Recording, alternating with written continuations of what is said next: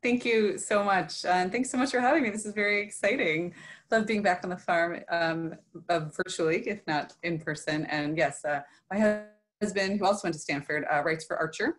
So as you watch that show, he just wrote the premiere episode, the first episode from this last week. So I hope you checked it out. And if not, it's on Hulu. So yeah, I'm here to discuss energy in buildings and why that matters, why I focus on that, what energy sort of means in buildings these days, how building owners like my company are thinking about energy and how that's evolving as we get towards a path towards net zero, and what that means for all of us. So I'll just jump on in.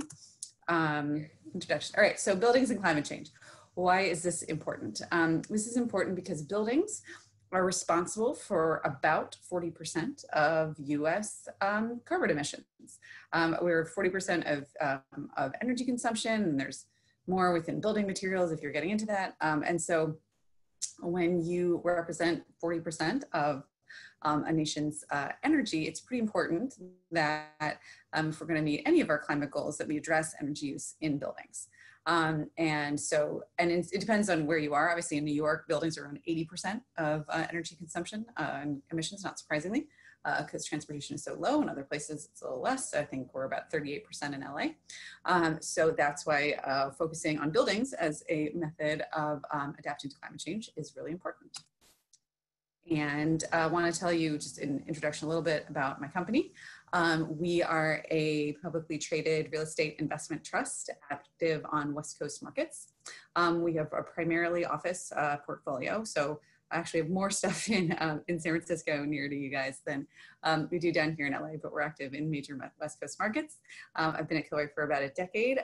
We're developers as well, and that will become important later in the conversation.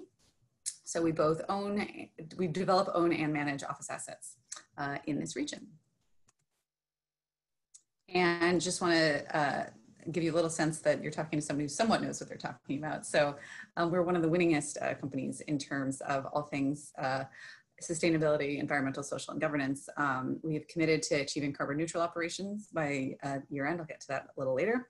We're longtime winners of Energy Star Partner of the Year, of the Global Real Estate Sustainability Benchmark, other awards, green leasing. Happy to talk about any of it during the Q&A portion later. And yes, please do submit questions through the Q&A portal. So I figure that not everybody has a deep understanding of real estate. So I thought I'd just do a really quick 101 because it'll be important later for the presentation. So here is the first thing to think about when you think about real estate and why some might care more about energy than others. One is your tenants. So this is what my typical tenant looks like. We have a lot of great, I'm sure, Stanford graduates in there. We serve a primarily tech tenant base. So we have, LinkedIn, Microsoft, Dropbox, Box. We serve a largely tech, GM Cruise client base, and that's great because those companies employ folks who really care about the environment. So that certainly makes my life a lot easier in terms of wanting to get a bunch of great environmental initiatives done. Kind of more difficult if you work in an asset type that is, industrial plants in maybe the middle of the country where you're not getting that kind of tenant push for sustainability that we do. The other thing to note, is lease structure. And this will, when we talk about solar, this will come into play. Whoop, went too far. So there's basically two kinds of leases in commercial real estate. There's a triple net lease, which is a lease where the tenant is paying all of their own utilities. They're paying their own energy, they're paying their own water, they're probably paying their own janitorial. And then there is the full service growth structure where the landlord is paying all of that up front and then charging the tenant back. It seems like, well, the tenant pays eventually, and they do. But this becomes important when you want to finance a lot of energy because it's easier when the energy bill is in landlord name. It also helps us with data, helps us control the spend. Ultimately, our tenants are not, it's harder for them to manage energy use in buildings than it is for a company to have me, manage energy use in buildings. And so companies have a largely triple net portfolios struggle a lot more. For us, about half of my portfolio is triple net and half is full service gross. So I picked this project because this is a great project where it shows a mixture of both.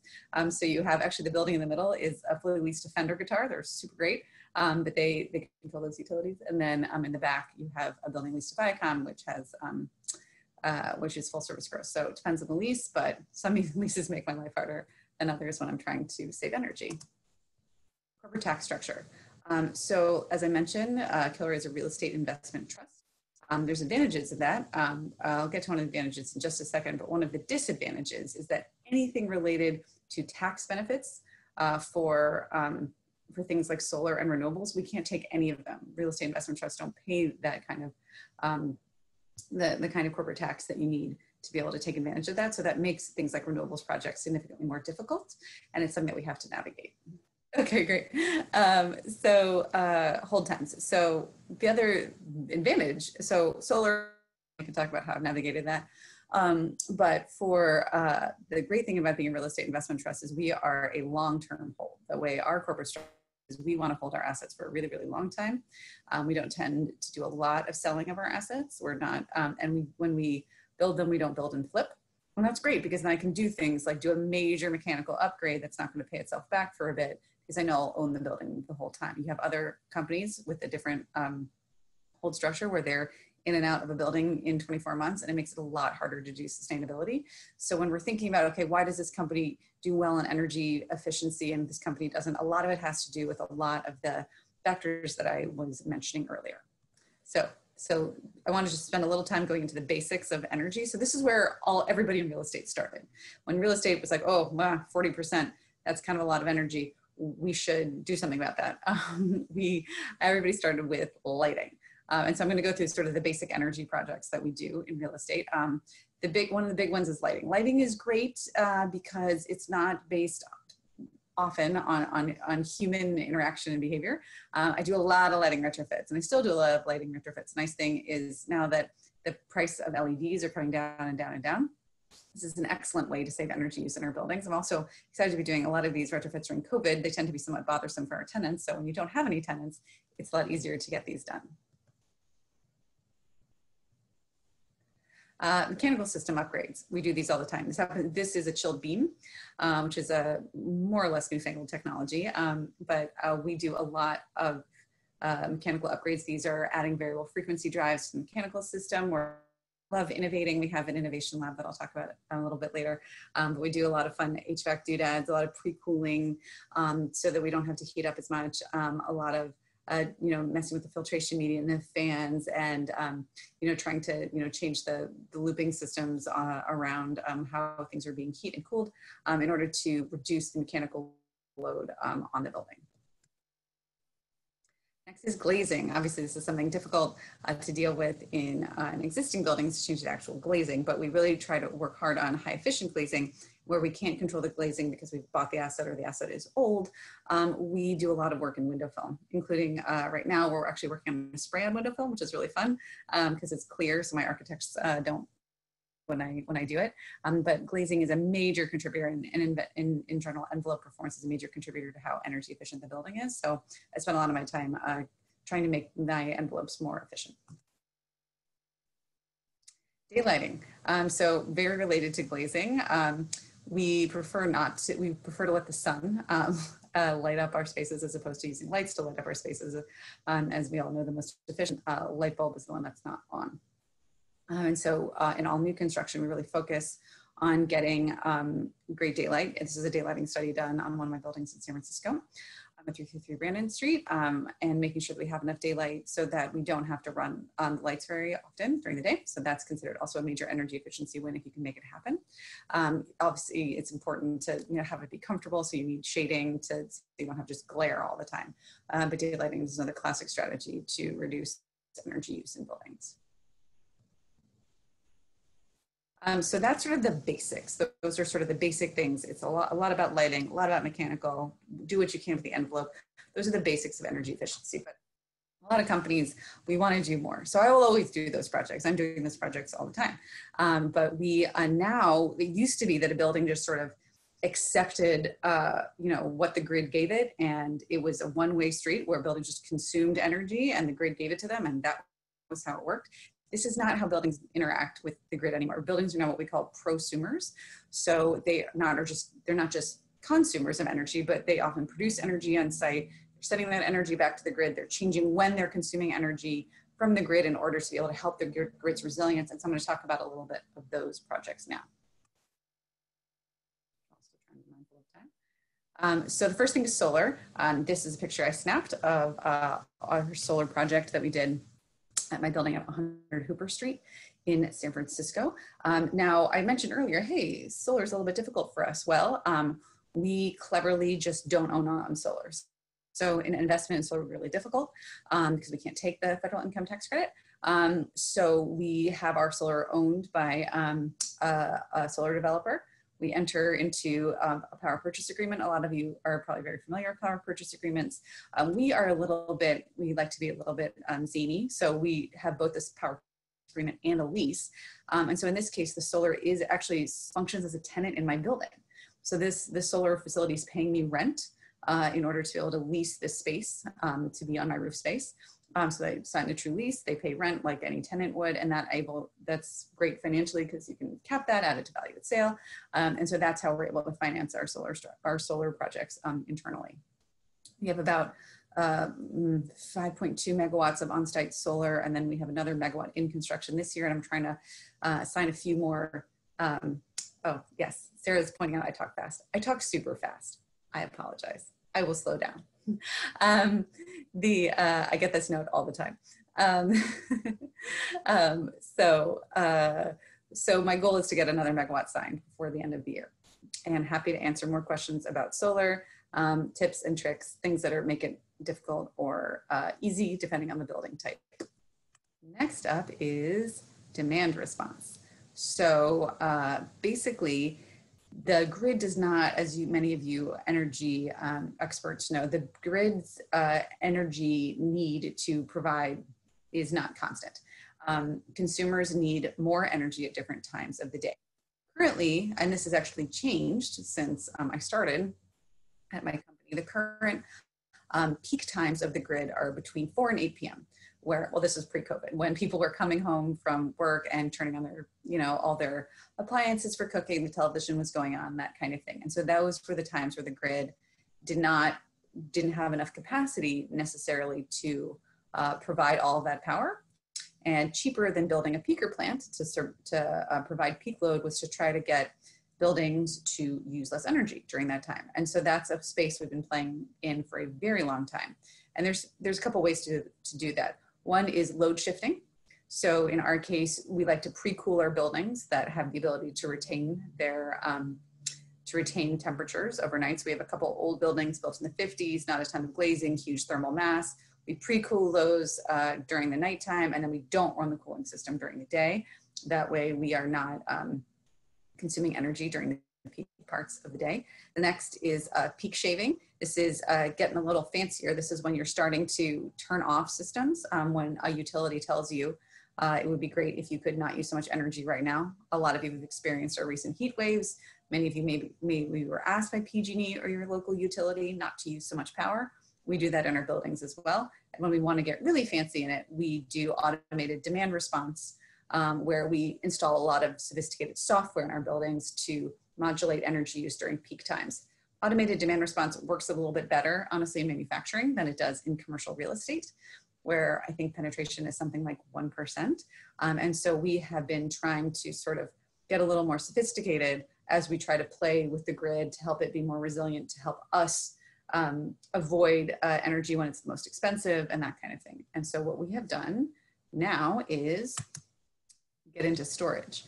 So storage as a general concept is something that's been around for a long time. We actually have ice storage, that's what the ice cubes represent, thermal storage in a couple of our buildings that we've had for 30 years, where they make ice overnight, where the energy is inexpensive, and then the building runs off of that cooling during the day. Now, recently we've been installing standalone battery storage. This is a picture I took on my phone of a battery installation we did in our Long Beach campus.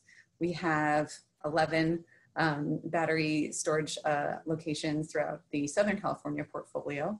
And the reason why we have so many in Southern California and not elsewhere are a couple. One is that Southern California Edison had to take offline its nuclear power station, SONGS. And so the utility found itself in pretty desperate need for more ability to modulate power quickly.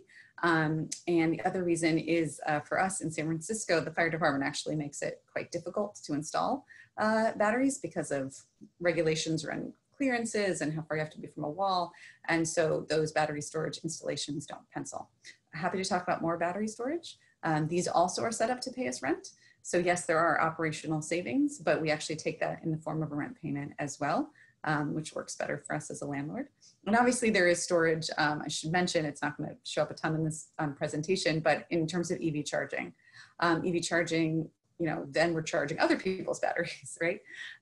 It's an important thing that we're dealing with in commercial real estate as the need for more and more electric vehicles are coming online, and I can't install stations fast enough at this point.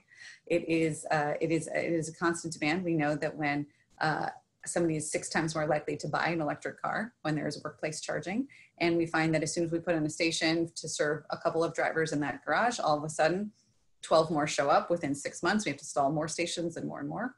And that's something that we are dealing with, because obviously my job is to reduce energy use in our buildings, and more and more electric cars, and I am an electric car driver myself, increase that capacity. And figuring that out is challenging, but important as we move to a clean energy transition. So talking a little bit more about our batteries, basically 2 kinds of battery installations, and this was sort of in the middle of one of our installs. There are exterior batteries, which are pretty big. So the idea, pretty obviously, is that the batteries charge up at night, so when the power is cheap and hopefully cleaner. And then the buildings run off the batteries during the most expensive part of the day, when the power is dirtier, perhaps because the utility had to turn on more peaker plants to get their power. And so the building is sort of doing arbitrage on energy. So it's not energy efficiency per se, but it's being smarter about the use of energy. And now I'm going to talk about the thing that drives me crazy, but is super important, which is building energy data.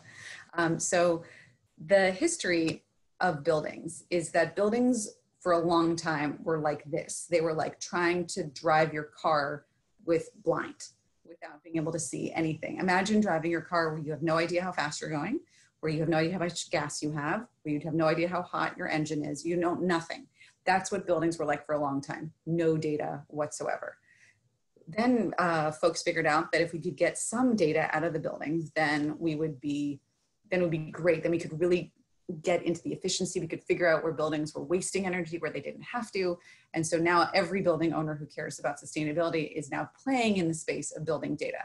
It's not an easy road. So we went from no building data whatsoever to tons and tons of software that helped us get to more and more building data. And it was like being a candy store, right? Everybody just wanted to buy everything all the time. It all looked very yummy. And there was this explosion in what was called in my field big data. But the issue with that is that a lot of the data, there was too much data, and a lot of that data wasn't actionable. It was really hard for the building operator to figure out what it meant, and everybody sort of felt like they were drowning in data. You could put sort of an IoT sensor on every last coffee machine, but it didn't make a ton of sense on how to use that data to do something about your building to make it better.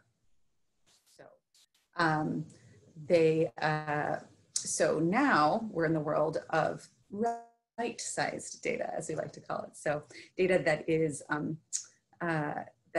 easy to digest, where we know, or we can use it to help reduce energy use in the building.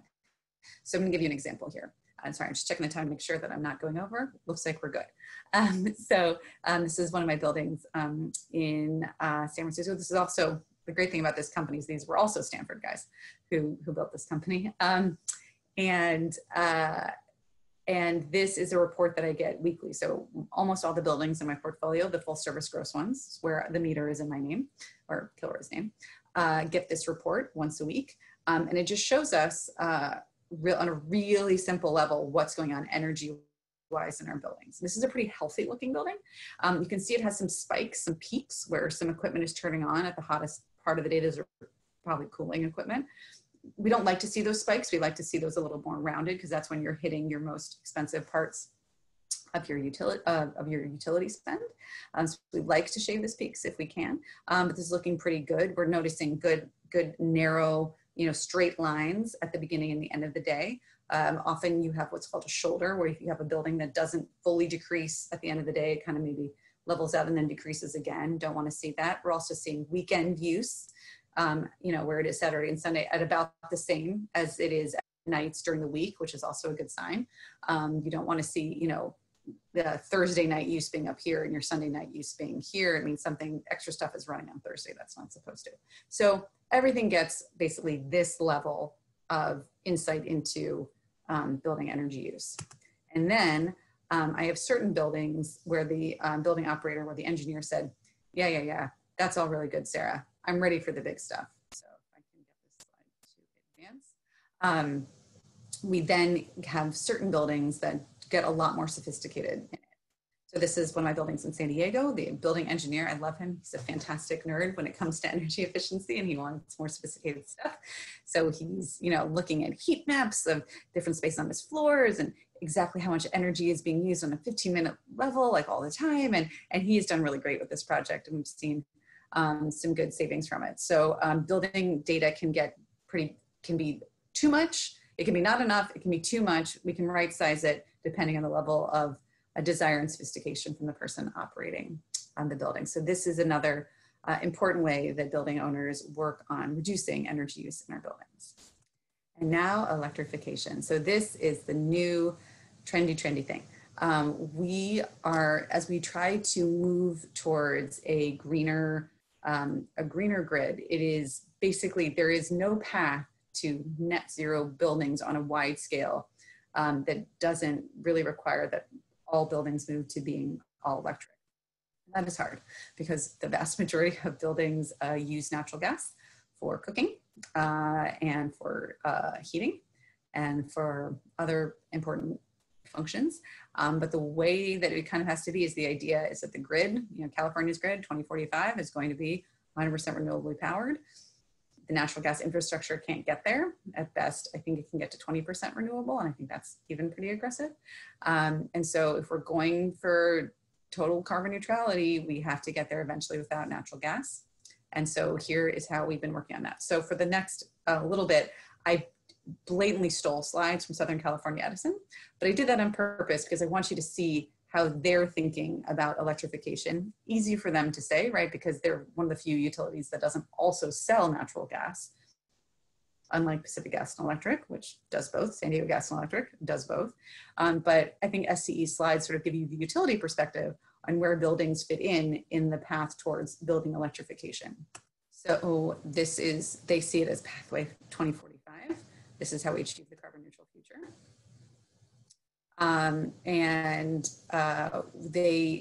They know that it's going to require a lot of change by 2030 in a lot of sectors, in which buildings are part. So the first step, as I mentioned earlier, is to decarbonize the electric sector, which means retail carbon-free electricity. It's going to get there through a lot of renewables, utility scale wind, solar, geothermal. Can't do it without batteries because, as you guys all well know, the sun has this horrible habit of going down every night. And so unless we can store all that power, we're never going to be able to retain renewables all day and all night long. And then getting a whole lot of solar, not just on single family homes, but in general, a lot more solar throughout their infrastructure, around their sector. We mentioned this earlier in terms of electric vehicles. We are seeing the deep need to have an electric infrastructure. A lot of those charging stations, as I mentioned, are in buildings, which causes me no amount of anxiety as I figure out how to both show reductions in energy efficiency while charging all of these cars. To put that burden into some perspective, Los Angeles Department of Water and Power estimates that it's going to have to double basically the amount of electricity it can transmit through its distribution system in order just to be able to charge all of the cars that are going to need to come online to meet a lot of these goals. So it's a pretty intense lift. And we in buildings did not think we were going to be part of the transportation network. We were just where cars parked. And all of a sudden now buildings are these hubs where charging happens, and it's a new paradigm for us that's has this learning curve to learn how to deal with. And now to buildings. So this is where Edison wants to get us to, which is 70% of space and water heating to be electrified, and to create codes around retrofits and other standards to make this possible. I hear Lauren Faber O'Connor will be speaking later, which is great. She's going to be such a pleasure to have in your class. And she'll be talking about 100% goals. SE talks 70% goal, but the point is a whole lot of buildings have to get to all electric pretty soon for us to get to meet our carbon goals. Right now, for example, the Kilroy portfolio is 19% all electric, and that's pretty good. That's considered pretty impressive in terms of current real estate. Very few real estate is not mixed fuel. We're being assisted in our transition to all electric construction through things like San Francisco has a new energy ordinance, new building code ordinance that's going to require all electric construction. Currently, all of Kilroy's office construction is all electric. I can talk about this more if people have questions. It's still tricky. We still see a bigger footprint of electric infrastructure versus gas. Those heat pumps take up somewhat more room. Operating costs aren't always lower because gas is cheap. Depends on a bunch of factors, but it's not always a slam dunk. And also a lot of that equipment is still pretty new. And there are some, you can run a gas-fired boiler for years and years and years. The heat pumps take a little bit more maintenance. So I want to just touch on a little bit of low carbon fuels and what that means. They're calling for natural gas to fall by half, which is pretty intense. So we have to figure out how to sort of wean ourselves on gas as we move to the all electric zero carbon future. And then, no, I don't want to spend a ton of time on this, but I'm talking about how to deal with the remainder that we can't fully get to zero through sequestration and through, other means, adding more renewables elsewhere and that kind of thing. So that all leads us, and I think I'm right on time here, towards the last part of my presentation, and then we will open it up for questions, but the path toward carbon neutrality, because this is really where building owners are now realizing we have to get to. And it's been an interesting road because we are not even what the environmental community first thinks of when they think of the need for sectors to decarbonize. Those folks tend to think about manufacturing, or they think about governments or cities. They think about people who make stuff. Buildings have this weird tendency to be invisible, like we're in buildings all the time. I bet most of you are in a building right now, like they definitely sneak up on you. But yet when we're thinking about how we're going to meet climate goals, buildings are not what people have traditionally been thinking of, but that is changing. And what I hope to leave you with is that the world has sort of woken up to the importance of decarbonizing the built environment, and now real estate is scrambling to figure out how to get there. I'm lucky that we at Kilroy have been committed to doing this for a long time because everybody is right now trying to figure out what is their path, how am I doing this, what's happening. So this is my CEO, John Kilroy, making the announcement that we are going to get to carbon neutral by the end of this year. And he did it at the Global Climate Action Summit. Not sure if any of you were following that in 20, but countries and companies from all over the world were coming in and making these big carbon neutral declaration announcement. We were the only ones from real estate because, again, buildings, nobody thinks about them. But it was a really important and really high profile place to make it. And so I want to talk about sort of how we're doing that. We're doing it through a lot of what we talked about earlier. And so it's done through energy efficiency. Kilroy has reduced its energy use 17% since I got there in 2010. It's through on-site solar and battery storage. So right now, about 6% of our power comes from the on-site solar that we've installed. But that leaves a goodly chunk that's got to come from somewhere else. And so for us, we're getting to carbon neutral operations through developing a large offsite solar facility. Ours happens to be in Texas. Happy to talk about that. And that is how we're getting to the remainder to get all the way to carbon neutral. So in our case, we're not buying renewable energy certificates, but it's an interesting world. We made this announcement in 2018, and we just had a competitor this year just go out and buy all the carbon credits they needed. Say, hey, we're carbon neutral 6 months before Kilroy is going to get there. And that's true from a carbon accounting standpoint. That counts. We decided to go through, to do it through additionality. So we're adding the renewables to the grid as opposed to buying credits from existing facilities. But I love that we've now sort of created a competitive environment around getting to carbon neutrality. And another reason we did this is that also at the Global Climate Action Summit, we had all of these tenants, a lot of whom are our tenants. So Salesforce, for example, is a big tenant of ours. Say that they were going to get to carbon neutral operations, but not for themselves. They were talking supply chains, and we as buildings are in their supply chains. And so, as I mentioned earlier, know your tenant. When you have tenants that are really focused on carbon neutrality, on energy efficiency, on all the rest, it then trickles down that those of us who run buildings have to be able to respond. And so we were able to sort of make similar declarations and satisfy a lot of our tenant needs around carbon neutrality. And it was nerve-wracking. We're like, what's going to happen if we do this? Is anybody going to care? Are people not going to like it? There's this view that, oh, if we don't get there entirely through energy efficiency plus like a wee bit of on-site solar, then it doesn't count. The overall response was really positive. So this was a nice write-up we got in the San Francisco Business Times. But generally, the way of the world right now is that there's not enough happening in real estate, frankly, in terms of energy, carbon neutrality, and being able to sort of be part of the global climate conversation. And so we found that when we did enter that conversation, it was a really positive experience. And that is about it for my, 35 minutes. So that was Great. my presentation. If I talk too fast so that people didn't understand parts of it, I'm happy to go over it again. Finished. You talked too fast, but you finished early, so that's probably a good trade-off. So Sarah, we have quite a few questions. So one that is, you kind of touched on several points, and that is all electric building mandates. Are those a good thing or a bad thing from your perspective? Well, I'm gonna say with my Sarah hat on versus my people have to lease my buildings hat on. I think they're overall a good thing, and I think they even the playing field. But they make things difficult from a leasing perspective. For example, we have some multi-family assets, and the idea that they're going to have all electric stoves is something that the leasing team is concerned about.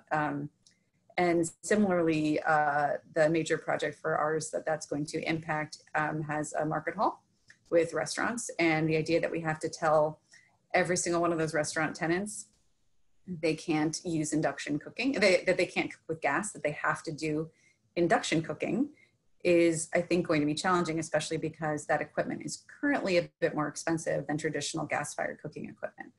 So there are challenges with that.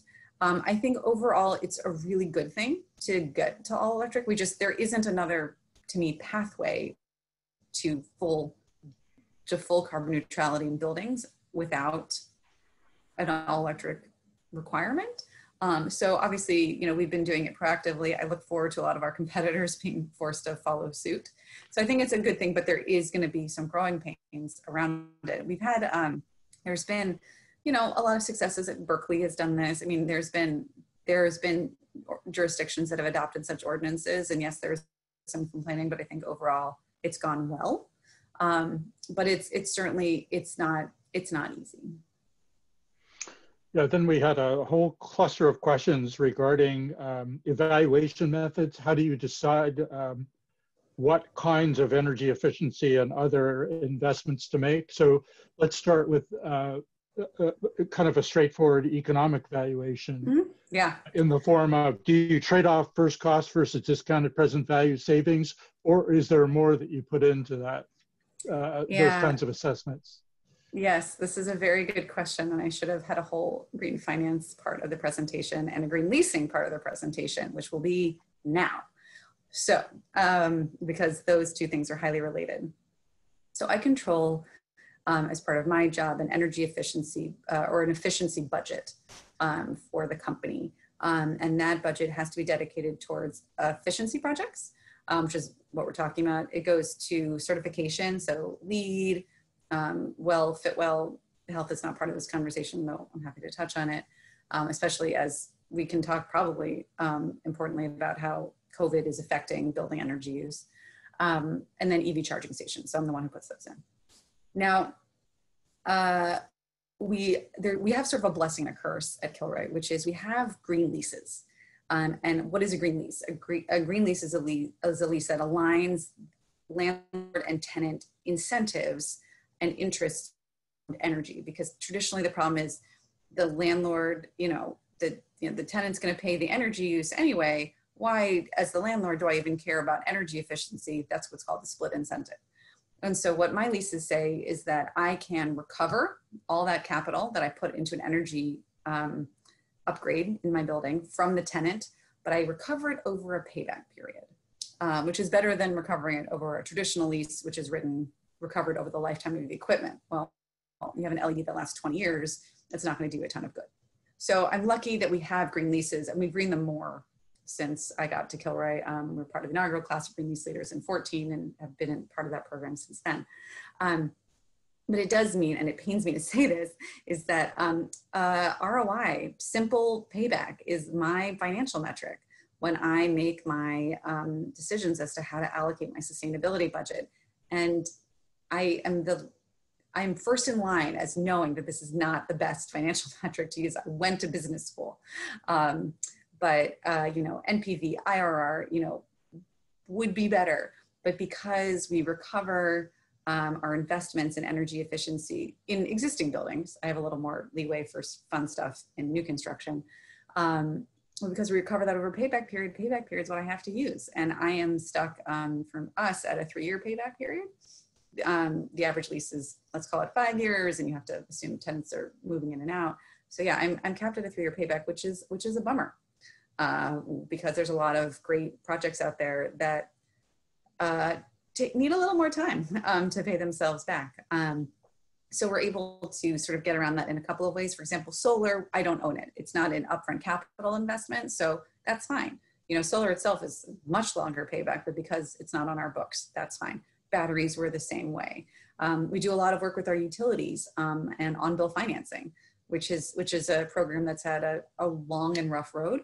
We're still doing on-bill financing projects now, and the utilities set with the payback, and that's cost neutral to the tenant.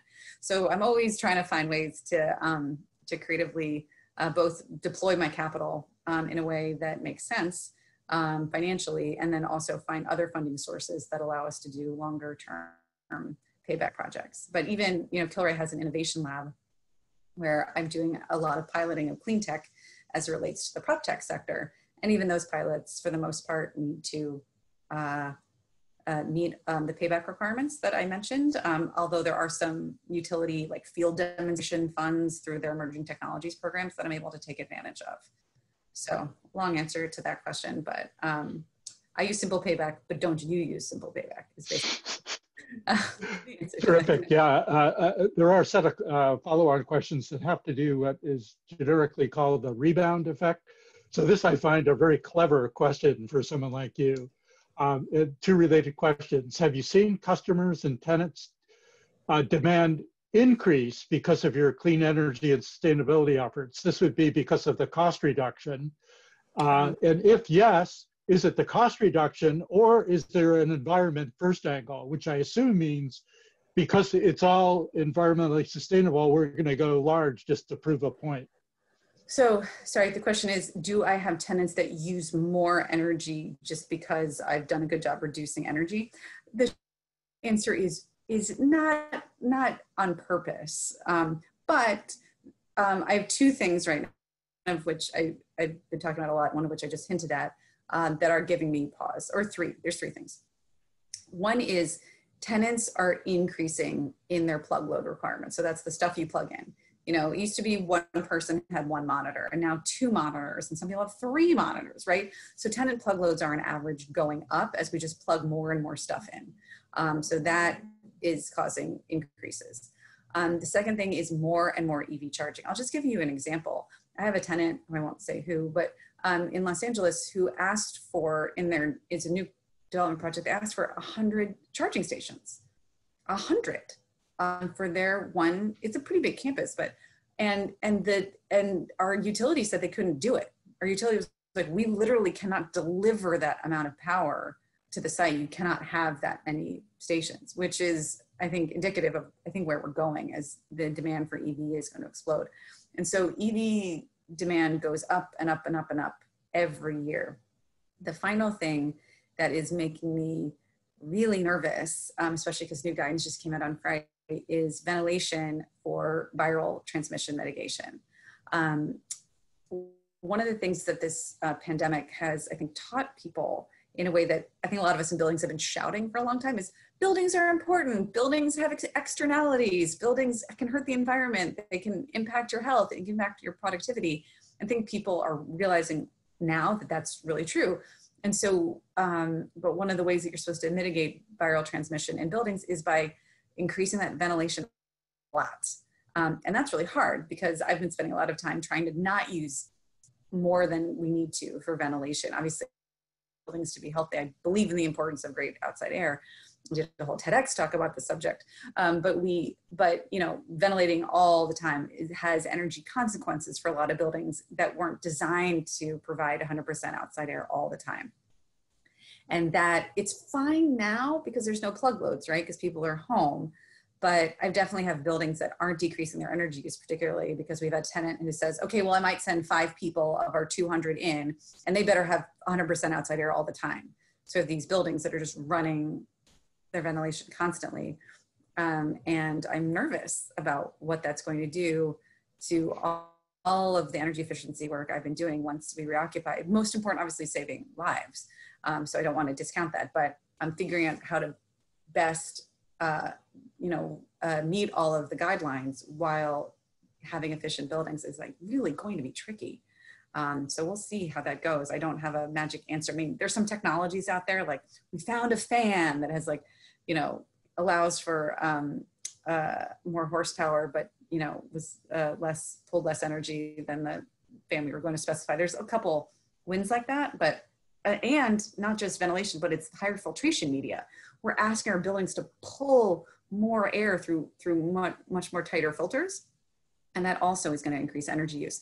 So I just had this happen where I had a tenant who said, this is a construction project. Okay, we definitely want to leave platinum building, but you have to run the air all the time.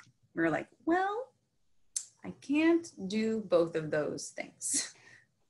So which one do we want here? And this was already a building that already was designed for 30% more than ASHRAE standard for outside air. I mean, it was a good building. It is a good building. But yeah, so those conversations are getting tricky. So we have a bunch of questions, not surprisingly, on what I would call high-tech, futuristic type technology. Some of them I'll be doing. And I so far I picked up solar power windows, low cost, very high efficiency, building integrated solar tiles, things of that nature, or you could even go beyond that if you're thinking about something prospectively at this point. Yeah, so our photovoltaics are currently pretty